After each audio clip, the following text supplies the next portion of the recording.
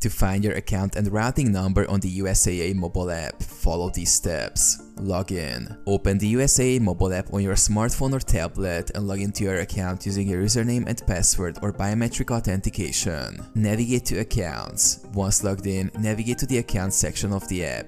This is usually located on the app's home screen or in the main menu. Select Account. Within the Account section, select the specific account for which you need the account and routing number. This could be a checking account, savings account, or another type of account. View account details. Once you've selected the desired account, look for an option to view additional account details or account information.